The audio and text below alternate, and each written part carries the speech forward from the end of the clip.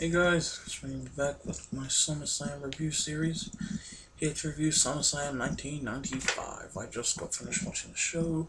Gotta say, a lot of people think this is a horrible SummerSlam. I thought it was an okay show. Okay, being honest there. Mainly because of one match, one certain match that saved it. But, I mean, there were also a lot of decent matches on the show too, in my opinion. But we'll start off with the opener, which is 1-2-3 Kid versus Hakushi. This was a very fun opener. A lot of high flying stuff moves from 1-2-3 Kid, and the fight went all over the place. Well, not all over the place, but like inside the ring and at ringside, you know. And Hakushi actually got the win. Which the crowd didn't like too much, but it was a good match for what it was. I liked it. Next match we got Bob Holly versus Hearst Helmsley, aka Triple H. So this was Triple H's first SummerSlam, which was good. This was fine. It was fine. I mean, pretty much nothing above TV quality, but obviously, this isn't really a match you'd expect to be like a 5-star technical classic anyway or anything, you know. But Hunter Hamdi got the win. The match was pretty short, but it was fine for what it was. Next match is a tag match: Smoking Guns versus the Boo Brothers. Another fine match, pretty much on the same level as the previous match. I liked it. The crowd, actually the match got slowly better as it went along, and of course Smoking Guns got the win, which was good. Next match we got another fun match: Barry Horowitz versus Skip with Sunny at ringside.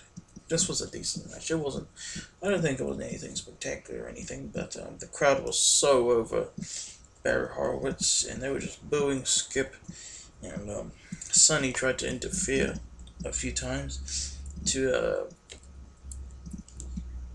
get Skip over, but she failed. And whenever Barry Horowitz got the advantage, he got the advantage. So of course Barry got the win, which was good. Next match we have WWF Women's Championship match: Alundra defending against Bertha Faye. This match was pretty much a squash match. Bertha Faye was like smashing up Alundra for most of the match, and she actually won the title. So congrats to her. Rest in peace.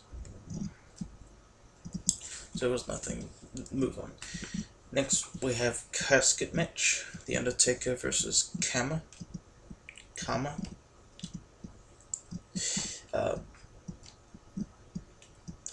This match was I didn't like it for like the first 10 minutes, but the match it got really good near the end with D.D.S trying to interfere, and there were several attempts for these wrestlers to get each other in the casket.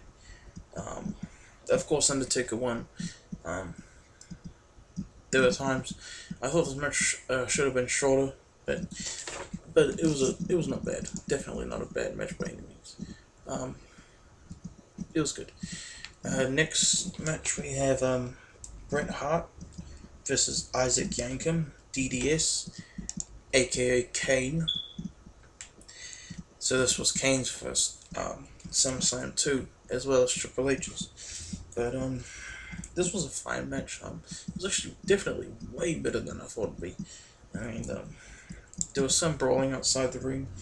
But it got in the ring,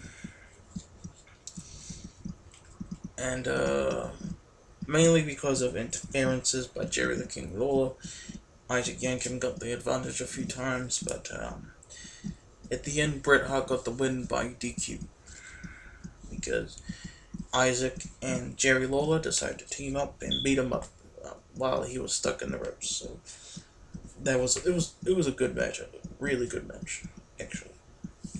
Definitely better than we all thought it'd be.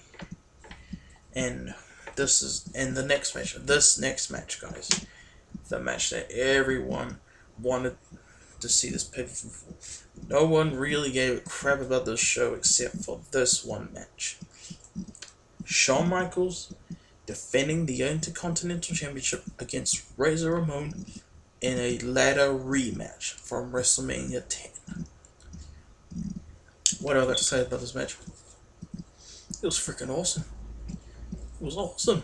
This match was awesome.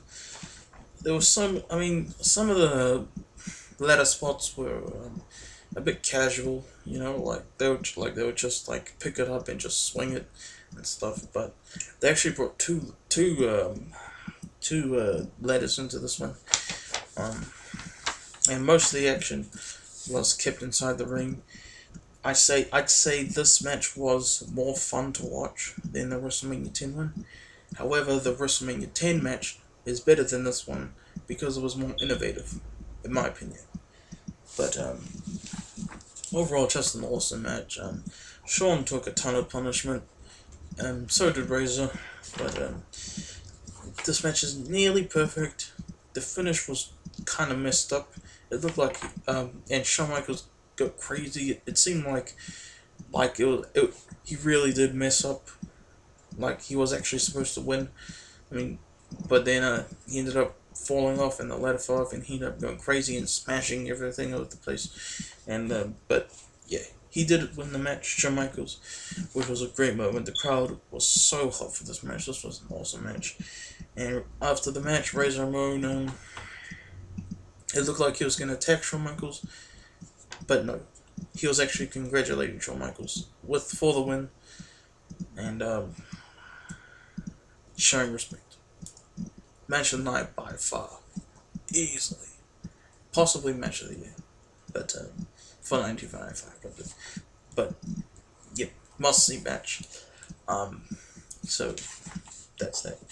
Next we have, for some reason, this was the main event and not the ladder match. Diesel defends the WWF Championship against King Mabel. Yes, you heard that right. Mabel main evented SummerSlam, the second biggest show of the year, over the Shawn Michaels Razor Ramon ladder rematch. Let that sink in. Anyway, this match, it was funny. There were a few botches, and the match was only 3 minutes, and Diesel retained the title. Lex Luger came in to beat up Mabel's manager, but overall, this match, I was okay with it. Overall, a decent show.